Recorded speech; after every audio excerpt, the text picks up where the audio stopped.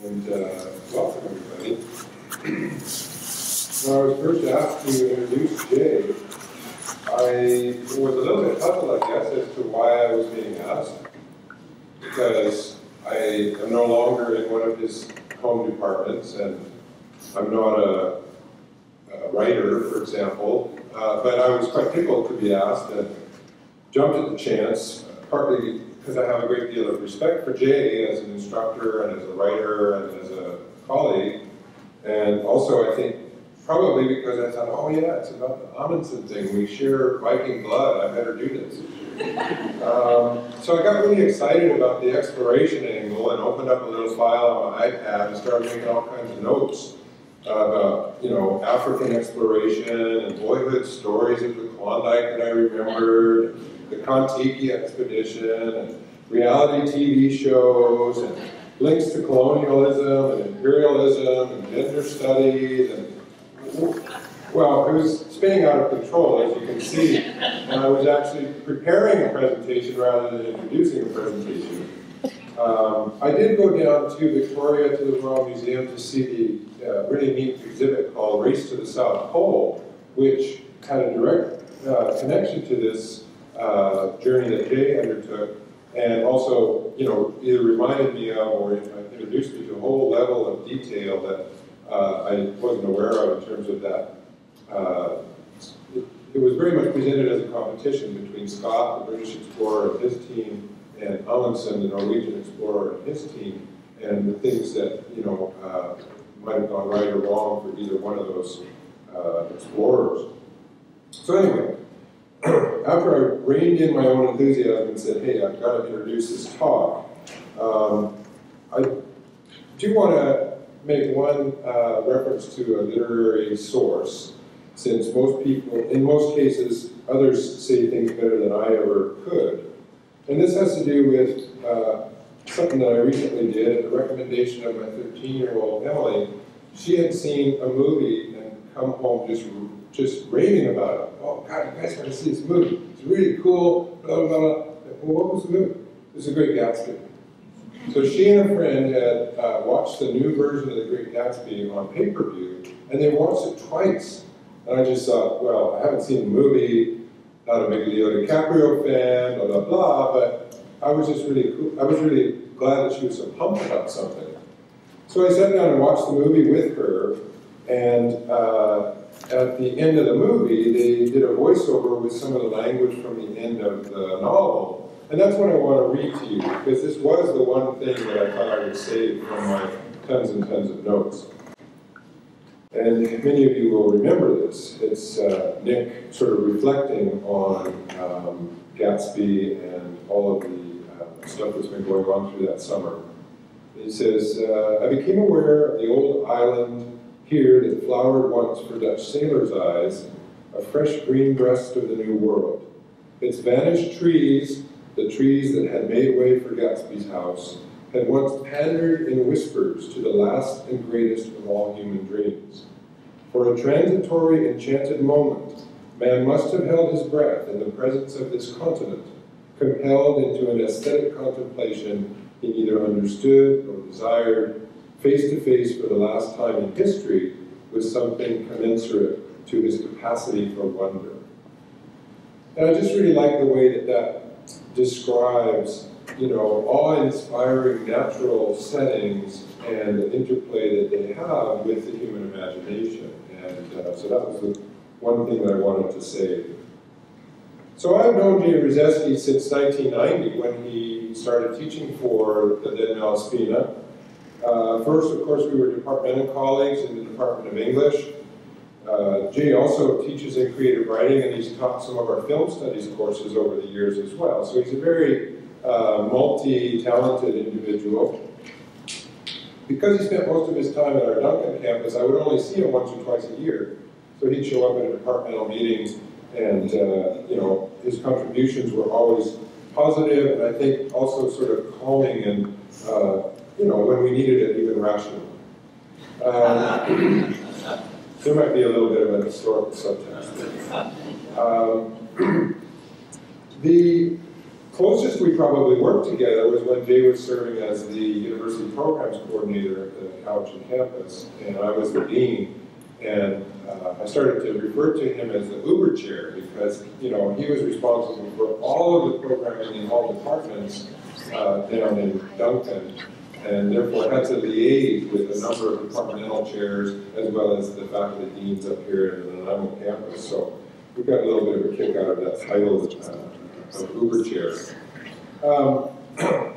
He is an accomplished and published writer, and in addition to his written account of this exploration, I'm just going to read through a couple of the notes that Jay provided. His novel about a medieval monumental astronomical clock is called the Rosenberg Clock. It was shortlisted for a Read Awards and for the City of Victoria Butler Book Prize. His poems and stories have appeared in Canadian and American journals such as Caliban, Prism, Canadian Lit, Event, Saturday Night, Descant, Border Crossings, etc., etc., the Globe and Mail, Toronto Star.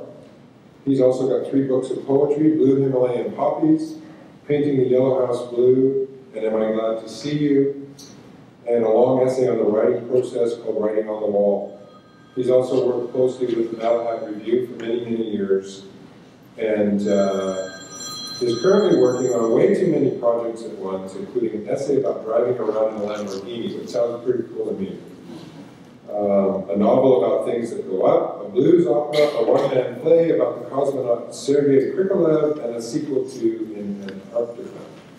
And I just want to say in closing that I was Jay's dean when he was planning this expedition, and he came to me in order to get, you know, certain supports and commitments so that he could line up his leave and try to get as much in place as he could, and I probably just sort of looked at him and said, wow, that sounds like a really cool project, and I'm really glad we pulled it off.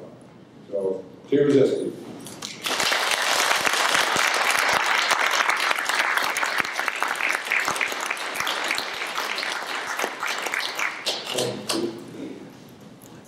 Thank you for that nice introduction, and also those supports you were talking about were pretty important to me.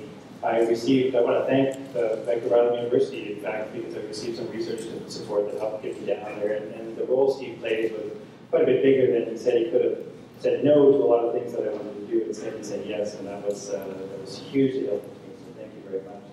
I'd also like to thank the whole Arts and Humanities Colloquium Committee. It's a huge amount of work you do off the side of your desks to make this whole series of talks happen, and so I really appreciate you doing all of that work, and I'm grateful for it. So the title of my talk today is Amundsen Then and Now, the End of the Age of Heroic Exploration. And I speak to you this morning as a writer and not as an explorer. That's my role. I do have this historical tie to the famous Norwegian explorer Roald Amundsen. He's my great-grandfather's cousin. And since Amundsen himself never had any direct descendants, he never married, and he didn't have any children of his own. So our family always felt a little bit more of a claim, you know, to being descended. And all families, I think, find ways to tie themselves to fame, and Amundsen was our easy way of tying himself to fame.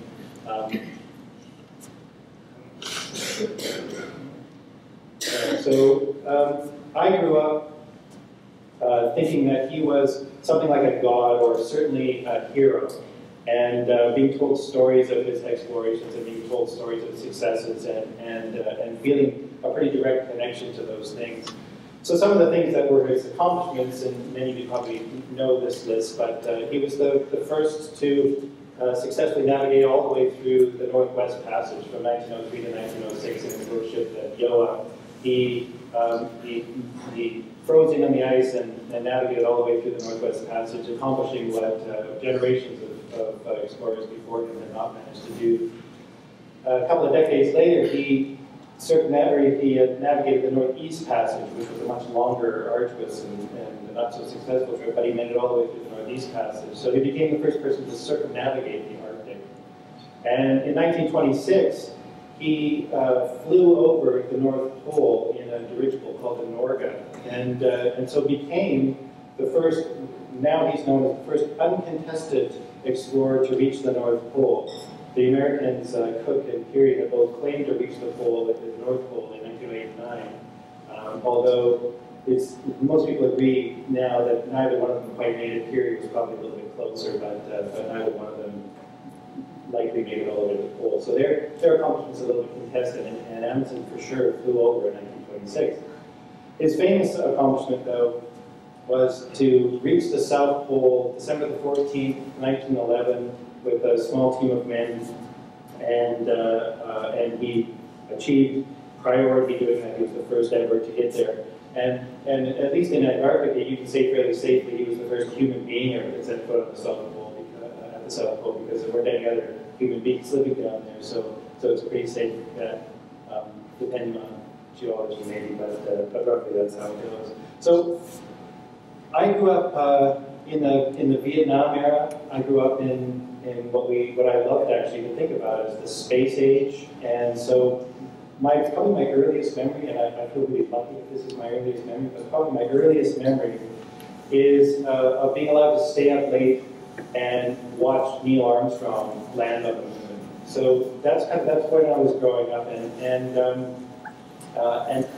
as I was growing up, other kids, because it was the Vietnam era and the space age, other kids were playing with G.I. Joes or pretending to be Captain Kirk and things like that.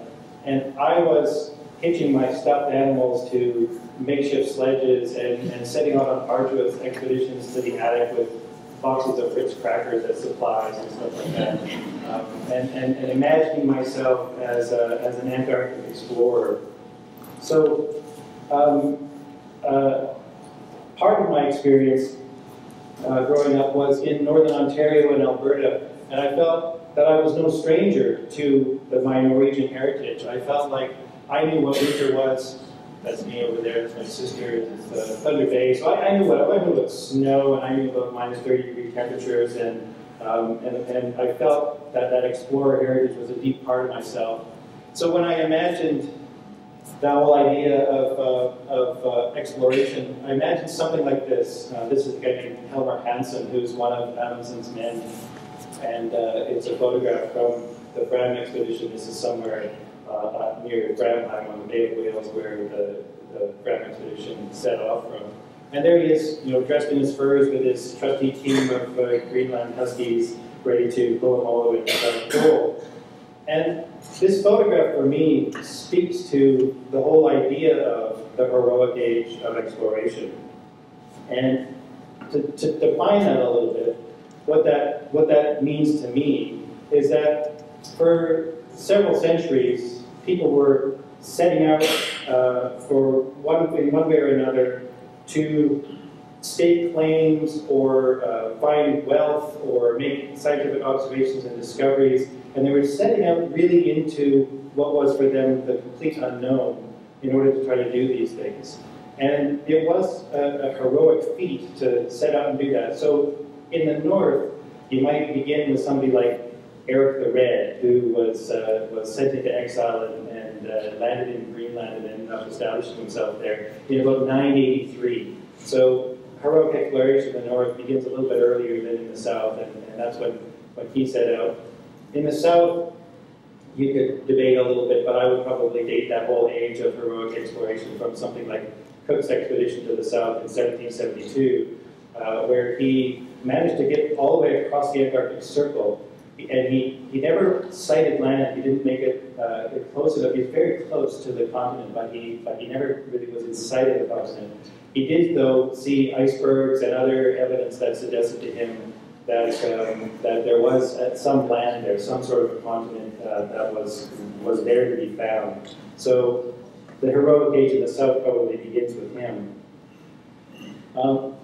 These explorers were really truly setting out into the unknown.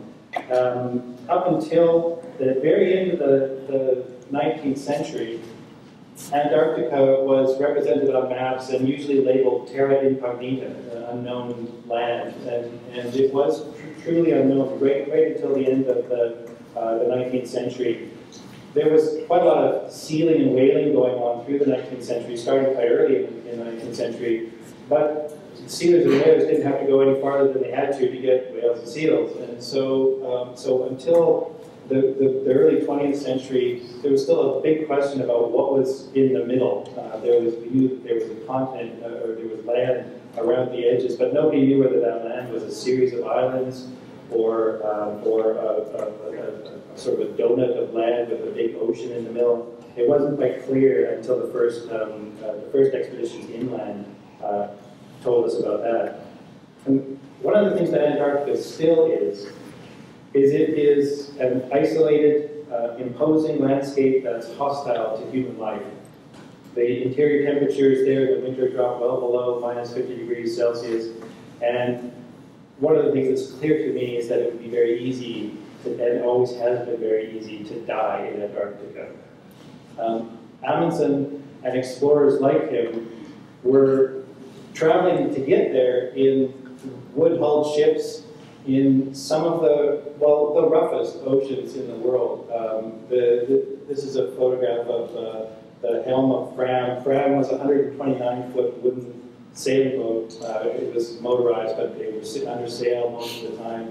So a 129-foot boat, and the seas in the Antarctic Ocean often in storms reach 30 feet or even more, 40 feet. So you can imagine what that's like in a 129-foot wooden ship, and how seasick you would get if you were these guys. The other thing is that once they got where they were going, after sailing for something like 24,000 kilometers, they had to figure out how they were going to get the rest of the way. So Amundsen landed at the Bay of Whales, which was on the Ross Ice Shelf, the Ross Sea, and it was the southernmost point of open ocean in the world for a very long time, and that's where he landed. And what they still had to do was they had to get the 1,600-kilometer round trip, 800 there, 800 back, to the South Pole. And in order to do that, what that meant was landing at the Bay of Whales, setting up a base there, and then with men and dogs taking the supplies they needed across the Ross Ice Shelf, where no one had been before, out across the Transantarctic Mountains, that they weren't even sure that there was a way to get up the Transantarctic Mountains, and to the South Polar Plateau, which is at an elevation of 3,000 meters, so it's 3 kilometers thick ice, and they had to get all the way up there with all their stuff and their dog, and to make the rest of the trek to the pole and get back. So, it's an understatement, I guess, to say that part of the heroic age of exploration was that it was hard. It wasn't easy to do any of the things that they were doing.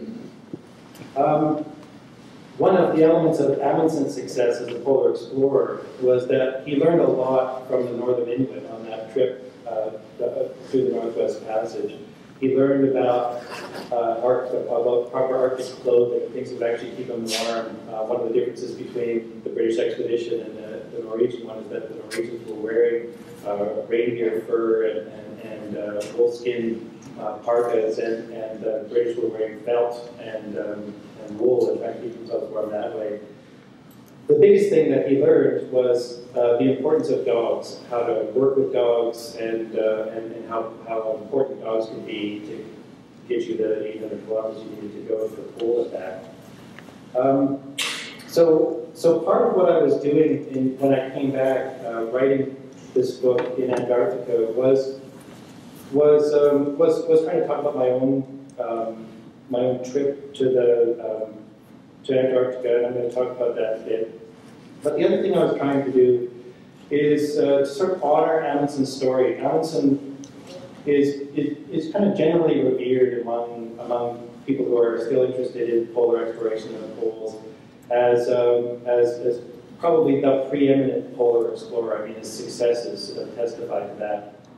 But he wasn't necessarily the greatest storyteller. A lot of my research involved reading his diaries and reading his published work. And he was a savvy enough guy to know that part of what he needed to do in his published work, if he went to the South Pole, for example, is this great big 2-volume tome that documents his trip.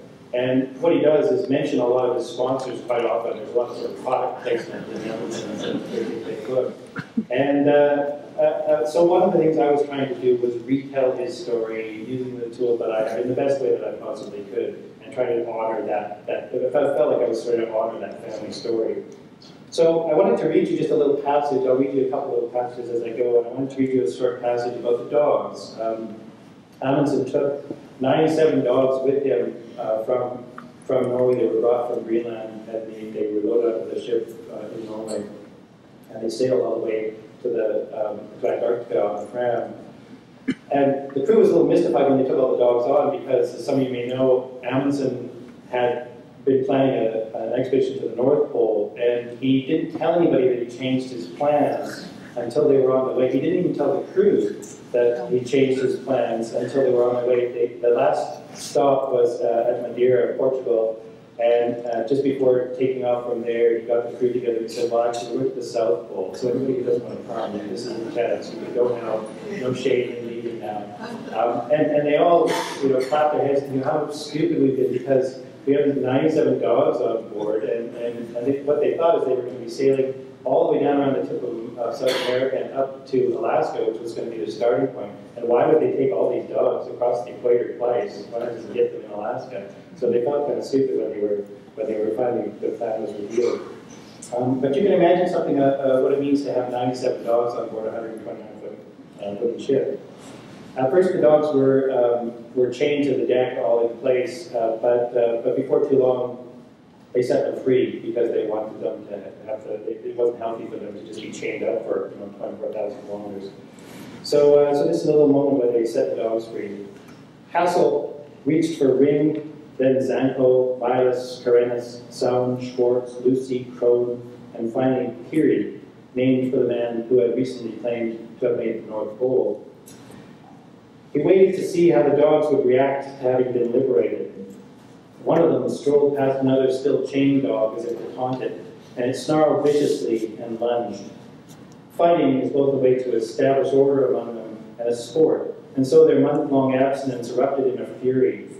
Before long, the rest of the dogs had been released so that the deck was awash with them. Gray, white, black, and brown fur surged in waves as they battled into the hitherto unreachable corners of the deck. Bits of fur were tossed around like picked cotton, but the muzzles prevented them from doing any serious damage to each other. The tempest raged for 2 hours. Some dogs stood off against each other, while others formed alliances and attacked in packs. The men watched it happen, their adrenaline rushing like spectators at a boxing match. They positioned themselves along the edges of the deck to prevent the frenzied animals from forcing each other overboard. In the weeks gone by, they had noticed that some of the dogs seemed unusually shy or depressed. As the fury mounted, crested, and started to abate, they understood the restlessness of those particular dogs. Allowed to roam freely, the dogs located old friends from whom they had been separated. Tails wagged and they yapped to the best of their ability against the muzzles. Their spirits seemed to soar with the reunions. And then finally there was calm.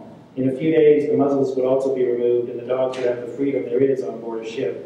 They would get what exercise they could exploring the deck, and when they were finished poking their noses into the margins of the gunnels, they circled themselves several times, tucked their noses into their bellies, and went to sleep. And they are resting on the deck of the ship. So,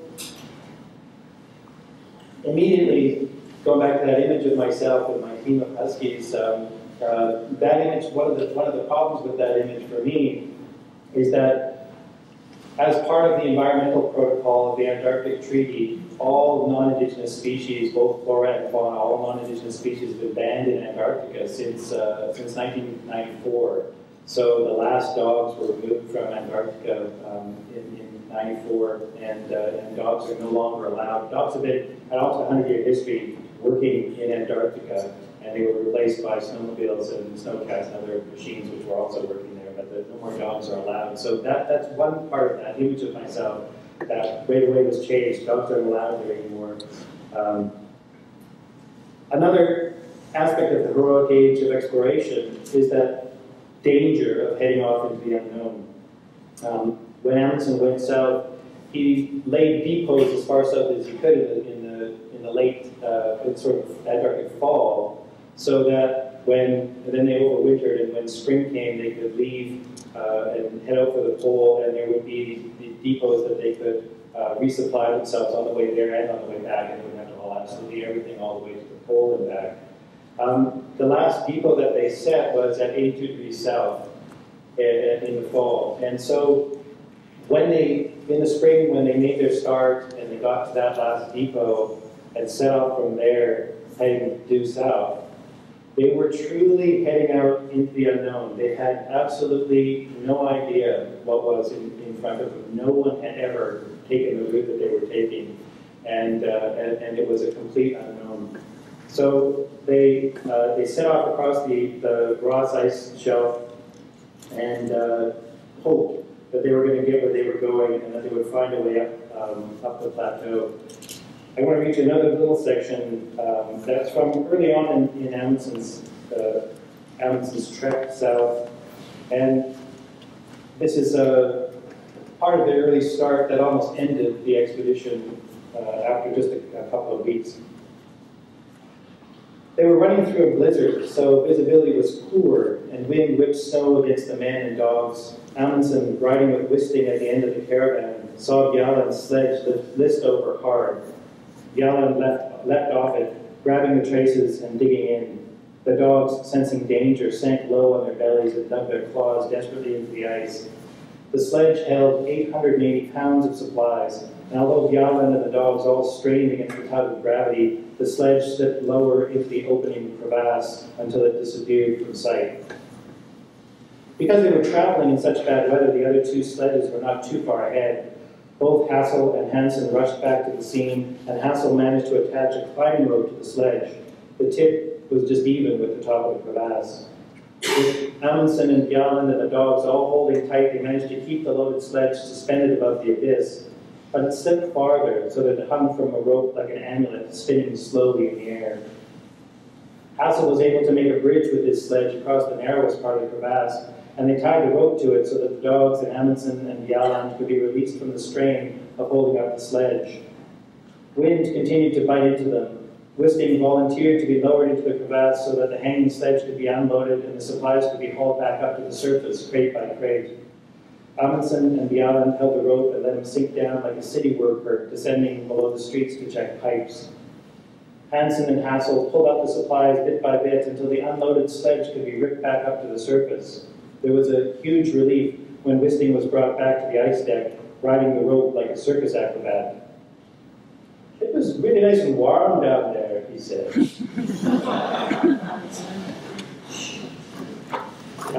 So one of the things about that particular sledge was that it held their only Primus stove, which was essential for melting the snow for drinking water, for all of their drinking water, and cooking all of their food. So had that sledge dropped off to the bottom of that crevasse, that would have been it. They would have made it further. But made it they did.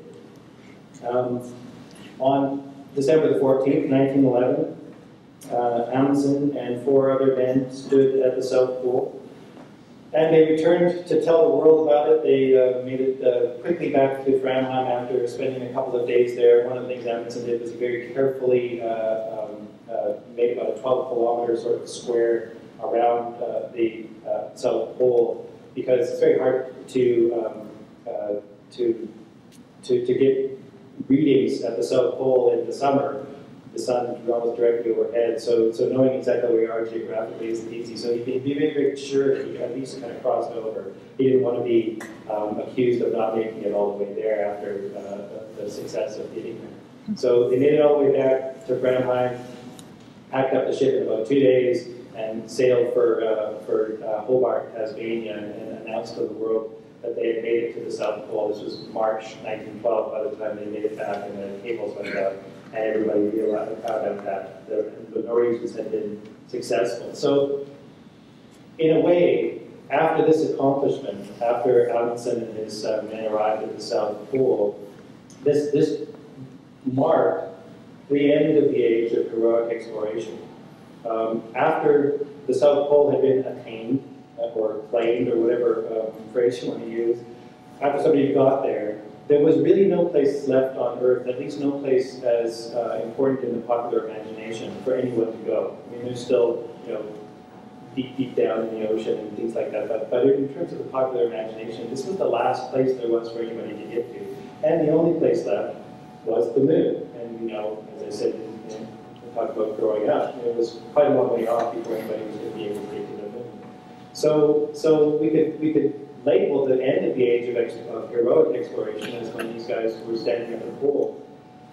Part of the reason is because they got to the South Pole, but part of the other reason is because the circumstances in the world changed rather drastically after this period, after 1911 and 12, and you know what those are. I mean, first of all, most closely related to this event, Robert Falcon Scott and his band arrived at the pole a month after Amundsen, but died on the way back. And so it was a whole year later, it was 1913, before a search party could go out and find them and bring back the news that they had died. And when their death was discovered and announced, they were mourned all around the world and became sort of martyrs of heroic exploration. And the other thing that was happening, of course, was that the First World War was heating up. And in the face of the drama that was the First World War, the idea of kind of poking around the edges of the Earth seemed sort of less important, I think, than what was happening in Europe. So there was that. The other thing that happened at the beginning of the century was that while these expeditions were going on, the inventions were happening everywhere. Amundsen's expedition, they took with them something called a thermos that had just been recently invented, a vacuum thermos, and it had been invented for keeping gases, but they were using it to keep hot liquids warm, and they thought it was almost a miracle that they could, you know, sort of trek for 4.5 hours and then stop. And instead of unpacking everything, getting the stove out, melting some water, and everything that they had melted, they had chocolate that they could just drink and keep going. And they thought it was absolutely amazing. And all those kind of miracles, the automobile, the airplane, that was all happening at the same era. So those things changed the whole idea of exploration really dramatically. And in fact, Amundsen played a big part of that in his later years following his South Pole expedition. He set out on a couple of more expeditions, one to the north in another ship, where he navigated the Northeast Passage. But even he recognized that what he was doing was kind of outmoded and outdated. And before too long, he shifted his mode of exploration to air travel, to exploring by plane and then by airship. So he recognized that this was the way of the future, and what he had been doing was no longer really relevant. So, 100 years after Amundsen arrived in Antarctica, I was adult and writing and still fascinated by the whole idea of Antarctica. And somewhere around when I was in graduate school in Ontario in the late 1980s, I started thinking about writing about Antarctica, and somewhere in there too I started thinking about trying to get myself there. I knew that the anniversary date was coming up. It was at that time way off in the future, 2011. And I thought, wouldn't it be something if I could really follow in those footsteps and go? And I started investigating probably in the 90s. And my great hope was this program that's run by the National Science Foundation in the United States. And the NSF runs a program called the Antarctic Artists and Writers in Residence Program. And the way that works is that a very select few artists, filmmakers, writers are selected every year to piggyback on some of the many scientific expeditions that the United States mounts in Antarctica every year. And essentially what you do is you hitch a ride on helicopters that are going here or there anyway, or there's a Hercules leaving Murdo and heading for Amundsen Scott Station at the South Pole. So an extra poet on a Hercules is no big deal, right? So it's pretty huge for the poet, but not a big deal for to strap in some other guy in Hercules. So I thought I had a hope. I contacted people at the National Science Foundation. I talked to them about, I made a lot about that family heritage, and And I at least felt like there was a chance that if I made an application, you never know, maybe I could get there on that anniversary date. But at the time when I would have needed to be applying to try to go to the South Pole, the global economic recession hit, and all kinds of programs in the States just kind of collapsed inward. And I could no longer get anyone at the Antarctic Artists and Residence department on the phone. Emails bounced back. The website wasn't updated. There was just no way I could get in touch with anybody. And so there was no way to make an application. And so I had to give up on the idea of trying to get to the South Pole. Well, I didn't give up right away. The first thing I did is I started thinking, well, all right, that's not an avenue, but it's the 21st century, and I know that travel has changed a lot in the 21st century. If you want to get anywhere now, if you have the funds, you can go. I mean, you can pay somebody to yank you up Mount Everest or Mount Kilimanjaro. You can pay someone to paddle you down the Amazon. There's a really interesting thing, as you know, in the future maybe, retirement. In Russia, there's a program where you can pay to stay at a fancy Moscow hotel, and then a couple of times during the week, they'll take you out on an old MiG jet and fly you up to 70 or 90,000 feet. It's called a near-to-space flight, and so they'll take you way up there. And in 2001, there was a California billionaire who paid $20 million to be taken as a tourist to the International Space Station. So really, there's no place you can't go if you have the funds. And as I did a little bit of research, I found that Antarctica is no stranger to that whole idea of eco-travel.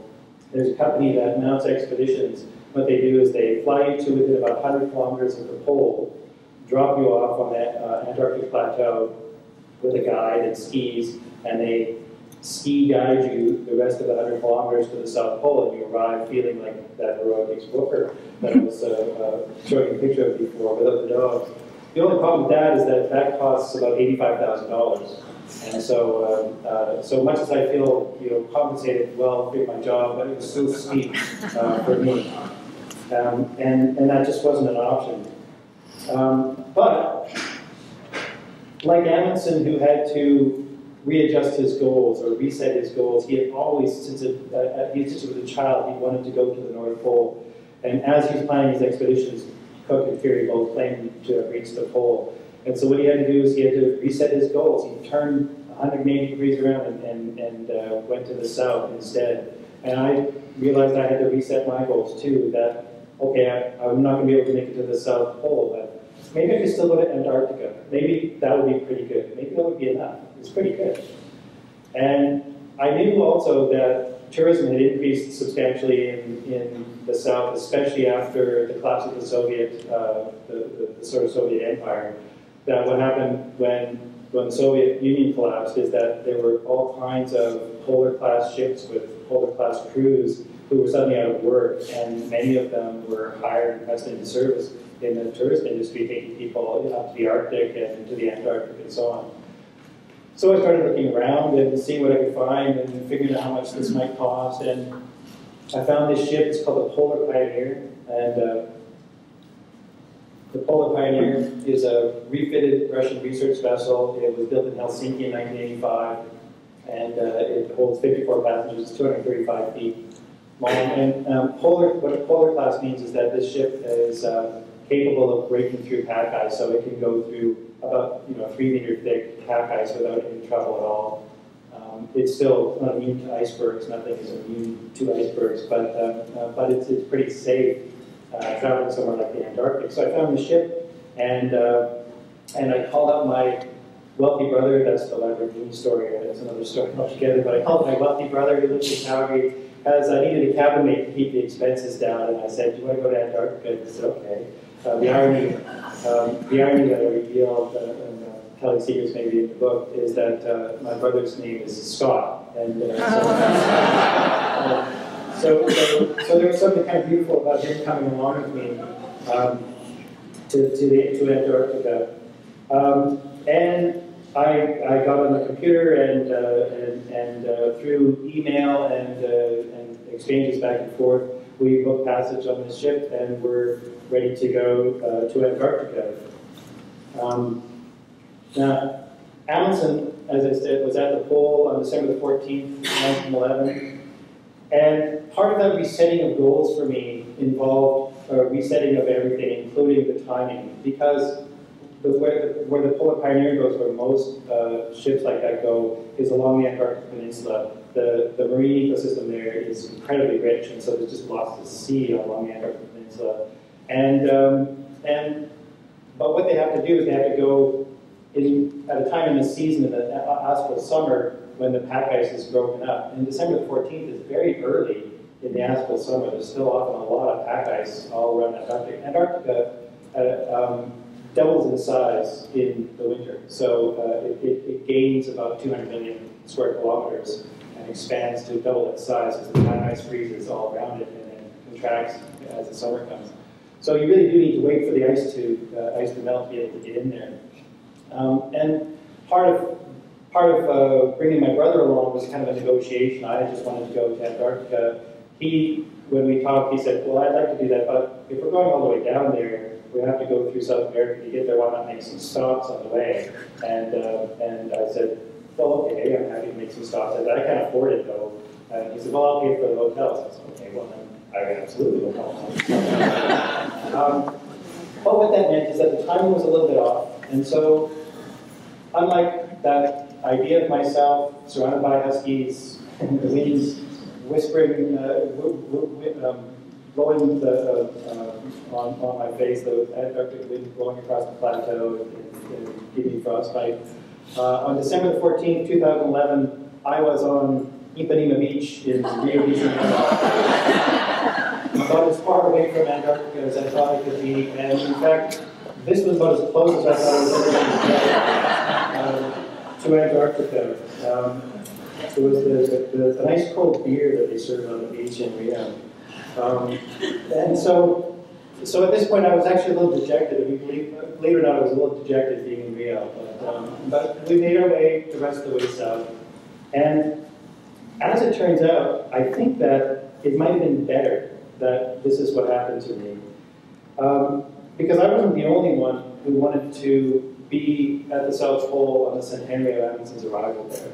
In fact, lots and lots of other people wanted to be there on the centenary of the arrival. It was a huge Norwegian delegation who was taken by the government down to the South Pole to be there on December 14th. And I met one of the people who was there on my way back from Antarctica. On the way back, I went through a town called Punta Arenas in Chile. And outside of my hotel, there was parked this vehicle, which you can't see very clearly, but it says on the side of it, New Era, New Tools. And so this truck, this SUV, parked out in front of my hotel in Punta Arenas, had broken the world speed record for driving to the South Pole. One day, 15 hours and 54 minutes. So that's a little bit like driving from here to Edmonton in the winter, but not taking the road. Right? An hour, 1 day, 15 hours and 54 minutes. And you might notice that I said that they had broken the world speed record for traveling to the pole. That's because there had been about 6 other attempts at setting a speed record for driving to the pole. So, had I been standing at the South Pole on December 14th, imagining myself like this, instead I would have been at Amundsen Scott Station, the American-built Amundsen Scott Station at the South Pole, surrounded by literally hundreds of other dignitaries, and this bright orange SUV would have roared out at high speed, and the 2 guys driving would have jumped out of the heated cab and claimed victory. Hey, we're at the pole. So to me, that would have been probably just too much for me to take, I mean, in terms of my whole image of the idea of heroic exploration being shattered. As it turns out, or the good news for me, is that Amundsen was in Antarctica twice in his lifetime. He was there once when he went to the South Pole. He was there another time as a young man, 25 years old. He was hired as second mate on board a ship called Belgica. And the Belgica was a scientific expedition that traveled down the Antarctic Peninsula and ended up being the first ship to overwinter in Antarctica, and some people say by mistake. I think that there was quite a bit of design in the plan to overwinter in Antarctica, but nevertheless, they were the first ship to overwinter in Antarctica. And for me, the good news is that I followed almost precisely in those footsteps.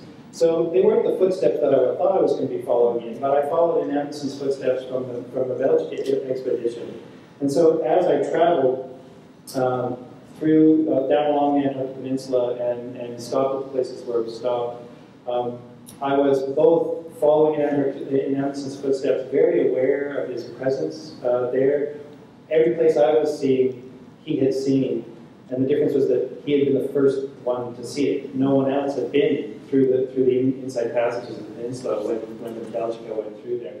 So I was seeing all these things that he had seen and seeing them in the same sort of quiet, reverent way because there was no one else around. So my travels through Antarctica were very different than Amundsen's. I don't know if you can see the kayaks at the bottom of the icebergs, but my experiences were things like kayaking among icebergs and communing with penguins and things that weren't so strange to you, but were very different than that experience of, say, the SUV rolling up at the South Pole. So I was really keenly aware of his presence the whole time I was there. And one of the stops that Polar Pioneer made, and largely because my brother and I were on board, was a stop at a little island that's called Two Hummock Island. And Two Hummock Island is important in terms of Amundsen because on the Belgic expedition in 1898, as they were sailing near Two Hummock Island, the ship anchored, and Amundsen and a few others went ashore with tents and skis and some other equipment. And what they were doing is they wanted to test out the equipment. And Amundsen climbed up to the top of the mountain that is Two Hummock Island and skied down, and became, therefore, the first person to ski in Antarctica. And so this was a place where I knew he had landed, and it's in his diaries. He documents going there and skiing down Two Hummock Island. And just offshore off Two Hummock Island is a small islet that's called Heidrugger Rocks. And Heidrugger Rocks is home to a fairly large chinstrap penguin colony. And so we landed there, and I was very excited to be there to be able to see Two Hummock Island, this place where Amundsen had skied more than 100 years before. But when we arrived on Two Hummock Island, this was the view.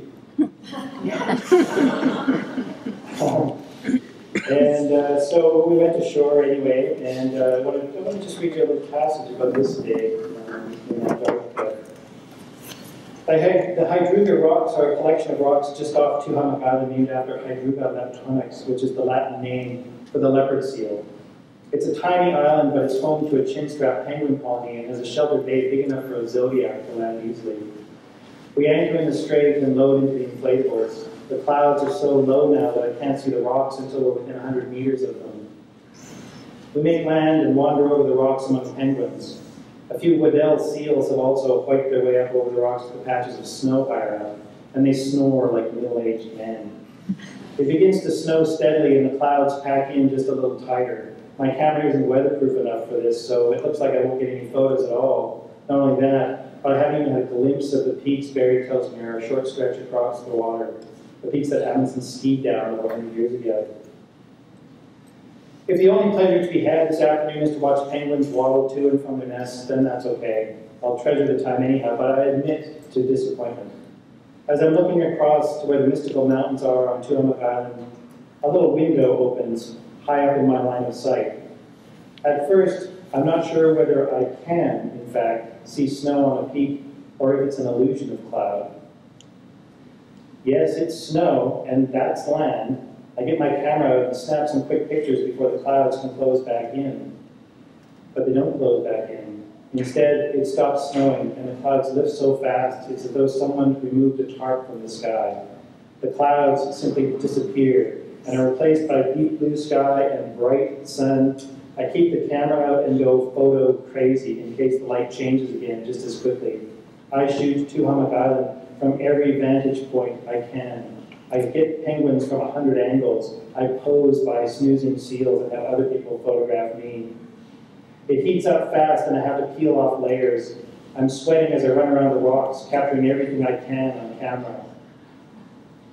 And now the sun is beginning to go down and the last zodiac is about to leave. I'm not the only one who's been going paparazzi on Antarctica rocks. Harry, who is probably the most tech-crazy passenger, is getting a little more footage with his iPhone, and Greg, the amateur photographer with impressive skills and a treasure chest of equipment, is still snapping away as well. Almost as soon as we're in the zodiac, the clouds come back, and by the time we're heading for the Polar Pioneer, I can no longer see two hummocks, and then I lose Hadruga rocks in the fog. We swing by an iceberg where a young leopard seal is tormenting anxious penguins who look down from the heights of ice to see the predator circling. The seal is curious about the curious humans and lifts himself out of the water way too close to the edge of one of the boats.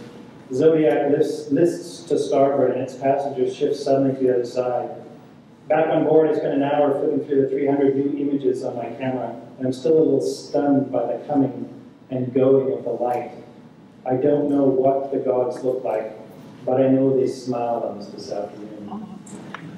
There was this charmed day, and it really was. It opened up and closed down just as we were leaving, and it was hard not to believe in something outside happening there that made that happen.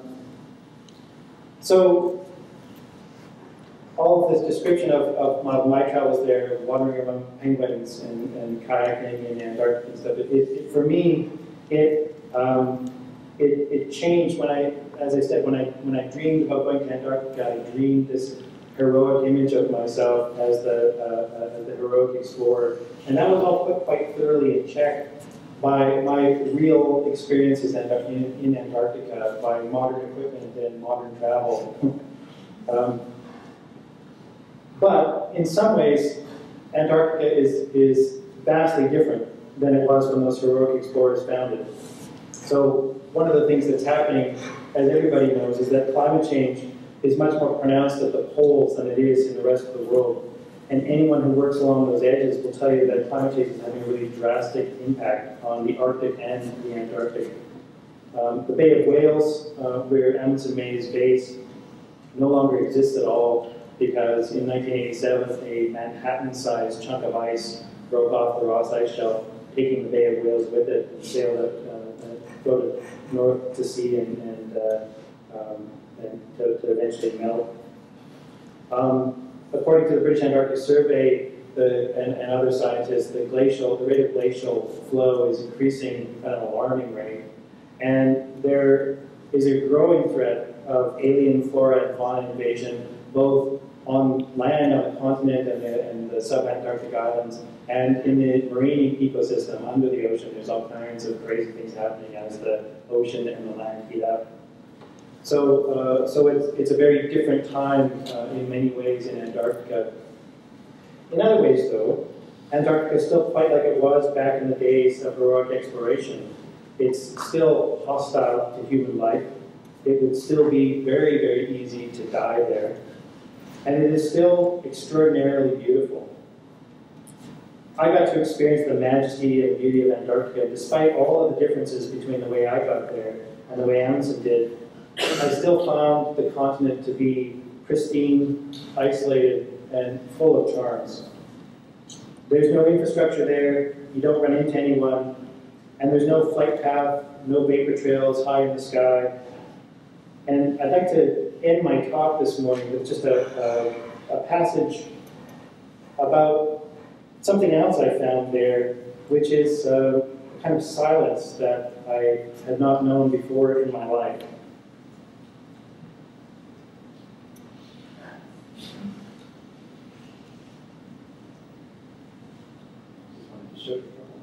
That's just the Lemaire channel. Very beautiful. On Cooperville Island, I wander around a point of land and find myself alone. The nearest penguins are nesting 500 meters back, and I can hear their greetings and protests. 2 kilometers away in the bay, the Polar Pioneer has its engine running at anchor, and I can hear the deep drumbeat of them. Farther away, there's a growl and a thunderclap as a couple of tons of ice calve from a glacier into the sea.